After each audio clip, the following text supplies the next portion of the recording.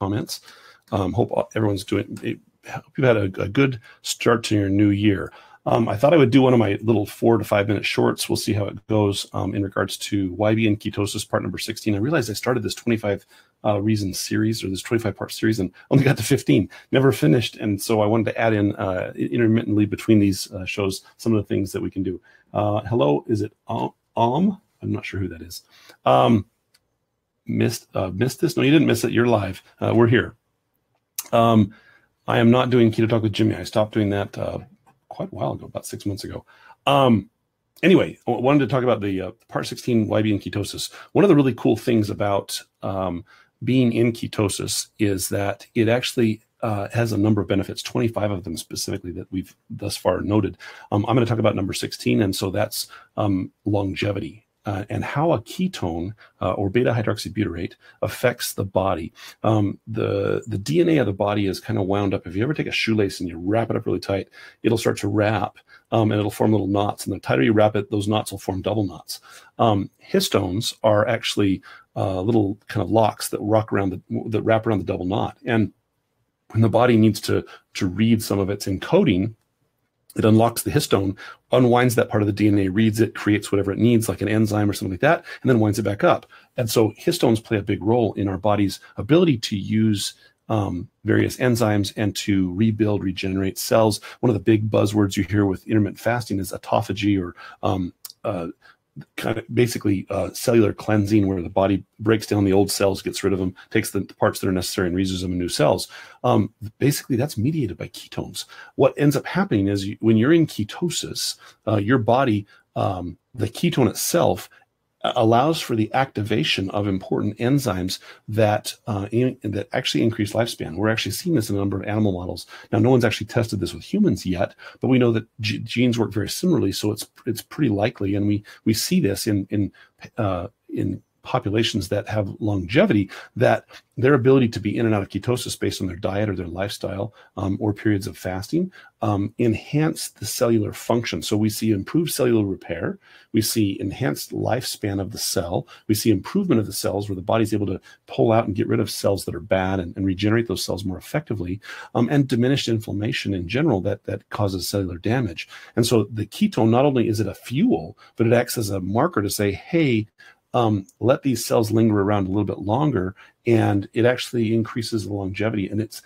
makes you look younger. So the more effective ketone generation you can get in your body, or the more effective presence of ketones, the more effective reading of the DNA through histone modulation occurs.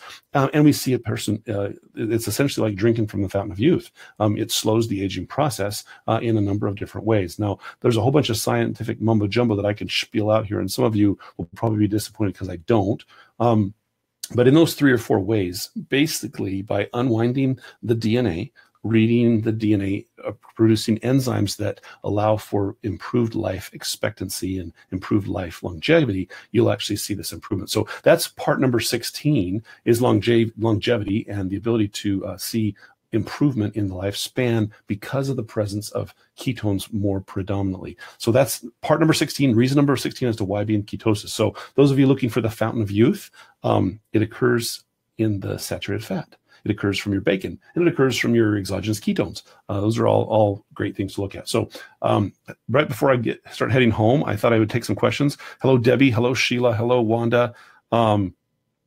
Love the new way of eating, Faith. You did not miss anything important other than doing the rewind and looking at the reason for being this. And I've talked about this before, but I thought I would just do a little 4-minute short that I can plug on my video. I'm like Benjamin Buttons. I don't know if that's good or bad, Kate. Holy cow, you missed the face. Crystal, hello, how are you? Hi from Portland. I wish I could see you guys' face. It would actually be cool. I'm going to try to catch all you guys here. Hello, Rhonda. Hello, Elise. Hello, is it Christy? Boy, there's a ton of people on here. Let's see. Hello, Tammy. How are you guys doing? Welcome. It's good to see you guys. Is 1 meal a day and keto a good combination? Stephen, are you referring to a meal a day and exogenous ketones, or what do you mean by that? If you're only hungry once a day, then only eat once a day. in regards to a ketogenic lifestyle. If you're only eating 1 meal a day, but yet you're starving all day long, that's not good. And that actually doesn't benefit you at all. If you're eating 1 meal a day and you're using possibly exogenous ketones, and that 1 meal a day has enough protein and caloric need to supplant what you need, that may work out well for you. It's a little bit variable for everybody. Hello, is it Emiliano? Blood monitor or breath monitor? I much prefer the blood monitor, Lori. In most cases, I'm much more preferential to that. Yes, Faith. I don't know what that means. Stephen says 1 meal only. Well, only if you're Stephen. If 1 meal keeps you full all day long, that works great. Like I said there. I need to move to Texas. I would love to come and open an office in Texas. That would actually be cool. Hello from Pennsylvania. I'm a nutritional consultant at primary use, low carb, high fat. Oh, you're very welcome, Doug. Am I looking or feeling better, Doc? You were looking so tired last night. I was exhausted last night. And it was actually bad lighting. And I had my iPod way down here. So I watched myself. I look like I had a triple chin. How long does it take before the body goes into ketosis when you're done properly? It can take anywhere from 24 hours to 7 days. And in some cases, for some people, I've seen up to 3 weeks. So it's cool. I better look over here at Periscope because they're going to be mad at me. Happy New Year to you guys. Let's see. What is my bench? My bench is made of wood and it sits out on my backyard. If that's what, but I'm sure that's not what you're asking. You're probably asking what my bench press is. And to be honest with you, I haven't done a max for a long, long time. Because I actually use lightweights. What does Keto Mojo get double reading? Why does Mojo get double reading than Precision Extra? I don't know what that means. Just some. Hello from Dallas. Let's see. 3 to 5 days for atrophy. I don't know what that means, Sandra. You'll have to clarify what that question is. Keto plus fasting plus exercise. I would be very cautious with that. If you're doing keto and you're intentionally fasting for prolonged periods of time, I've seen some major problems with that. So I'm not a big fan of doing that. Had bacon tonight. Congratulations, Keto Warrior. Let's see. How long does it take before the body goes into ketosis when done properly? Oh, I answered that question. Okay. So hopefully I got most of the questions. If I missed your question, then pop it in there and I will try to answer it. Let's see. I just got a Keto Mojo meter and it reads twice as high as my Precision Extra. Then I would check the, you want to check the expiration date on your test strips. Make sure they're correct. You said intermittent fasting benefit. You said intermittent fasting benefit was atrophy. Thought that took 3 to 5 days. I am not quite sure what you're asking. You have to clarify what you're asking. I don't remember if you're, I'm still trying to figure out the whole calorie fat thing. Sherry, don't worry about calories. That's the number one thing is get the calorie mantra out of your head and focus on your carbohydrates first and then increase the fat. All right. If you're looking for some greater direction, go to my website, docmuscles.com. I've got some great information there that'll give you some on the blog that give you some direction on how to jumpstart that process.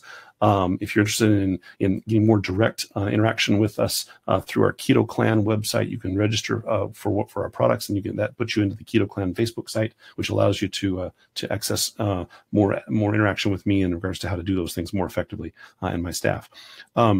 So let's see here. Autophagy, someone said, I don't know quite what that means. Katie, I'm looking back to see if there's another question you had there. All right, let me start here. Is there any reason to get off metformin if you tolerate it well? If you're doing well, not necessarily, Faith, because it actually is beneficial. If your A1C starts dropping low enough, you may consider it. Or if you start getting hypoglycemic episodes, then I would talk to your doctor about that. Down 30 pounds, Jennifer. Congratulations. That's awesome. What if you had open heart surgery? Of course, ketones are a form of fuel. If you go without a meal, your body creates ketones. So there's no problem, Jeff, in regards to using ketones, whether you've had surgery or not. In fact, what I find is that in a ketogenic state, where your body's using predominantly ketones, the heart actually squeezes more effectively. We've known that for quite a while. So it's actually great. How often do you eat during the day, Doc? And don't say when I'm hungry. Oh, Rachel, you took the fun right out of it. I get up in the morning. If I exercise, I usually have 2 boiled eggs, and I drink an exogenous ketone drink. Sometime mid-morning, if I'm hungry, I'll add 2 more eggs. If I'm hungry, if I didn't work out, I'm usually not hungry. And so I may sip on an exogenous ketone drink that way. At lunchtime, the drug reps usually will bring in a lunch if we have someone coming in to talk with us about a product or something. So I'll probably eat then. And then I usually eat a bigger meal at dinner time with my family. Sometimes if I'm not really hungry, I'll just have another ketone shake at night. There's a question about summer sausage. Here's a question about summer sausage and Swiss cheese. Is it okay? Absolutely, it's okay. It's nice to see you, Luisa. Big Doc Muscles fan here. Keep going, dude. Love the facts. Well, thank you. I appreciate that. Rachel, did I answer your question? I hope I did. All right. Let's see. I've been following you. I've been following a time-restricted feeding, eating my meals at 9-hour windows. Any truth to the fact that we're much more insulin sensitive later in the evening and the night? That's usually because you're not as active, and because the activity during the morning, which is when a lot of people are more active, they're more insulin sensitive. As you become less active, you're less insulin sensitive. But I see no reason to time restrict, because you're going against what your body's trying to tell you it needs or it wants. So you want to listen to what your body's needing. And if you start to get to where you're starving, then that actually creates a stress response that does the exact opposite of what you're looking for. All right. Ketogenic diet is good for someone that had their gallbladder removed. I answered that multiple times, Amanda, but yes, it's actually just fine for somebody who's had their gallbladder removed. I answered it. Rachel said, yes, I answered her question. Okay, good. The questions are rolling like crazy, so I'm having trouble catching up with them all. Hello from Memphis. Jennifer, how are you? Let's see here. I already said that, didn't I? All right. I think I caught all those questions there. So if you guys have any other great questions, pop them on here. Otherwise, I'm going to head home and say hello to my family. And so there's 3 more questions here. Concerned about saturated fat. Why are you concerned about saturated fat? I am not worried about saturated fat at all. If you read the last 3 studies on saturated fat, you'll find that saturated fat is actually important, especially when you're doing a ketogenic lifestyle. For those that are just signing in, my name is Dr. Adam Nally. I'm a board-certified family physician and a board-certified obesity medicine specialist. I practice in Surprise, Arizona. Been in practice for about, I guess now, 17 years. Is it dangerous or unsafe to consume more than 2 servings of ketone salts? Not at all, Brandy, it's not. Do you need to take supplements in a keto lifestyle? You don't need to, but it makes lifestyle easier. I've been doing this for about 12, 13 years, and I find that using the exogenous ketones allows me to have a much easier lifestyle. Otherwise, I spend hours upon hours in the kitchen. And neither I nor my wife has the time for that, nor do many of you. So that's where the exogenous ketones come into play in my life. You are very welcome, guys. Hopefully, for those of you like Liliton, I answered you with my name, told you who I was. If you haven't checked out my website, please go there, docmuscles.com. I put it in the bar either above or below, depending on where you're watching this from. Check out the products that we have. I have got some jumpstart programs, some kickstart programs, 30 days, 90-day programs that'll get you kickstarted. If you sign up for one of those programs, we include you, or we add you to what's called the Keto Clan Facebook group, which is a private group where you get to interact with me on a regular basis, on a daily basis. It gives you the ability to ask questions and things of that nature more closely. If you're in the Arizona area, come and see me. As I can help treat you that way. I enjoy doing that a great deal. We specialize. I'm a family physician, so I do full spectrum family medicine, but I focus a lot of it with a ketogenic lifestyle. And then we also do laser cosmetics and some things like that, where we actually do some laser treatments for facial rejuvenation and things of that nature. So hopefully that'll help you get an idea as to who I am. Anyway, that is the short and sweet about part number 16, why be in ketosis in regards to longevity and histones. And hopefully that answered your question. If you just signed in, watch the replay. It'll give you a little brief 4 minutes information blurb about how cool ketones are in signaling our body to open up and allow us to read DNA that allows us to have a longer lifespan, a healthier body, and more healthy cells. You guys have a great evening. I'm going to sign off. Hopefully we'll catch you live either tomorrow or the next day when I sign on again. Keep the fat high, keep the carbs low. You guys have a great evening, and talk to you later. Good night. Bye-bye. Now I got to figure out how to turn it off. Oops. Have a good night, guys. Take care.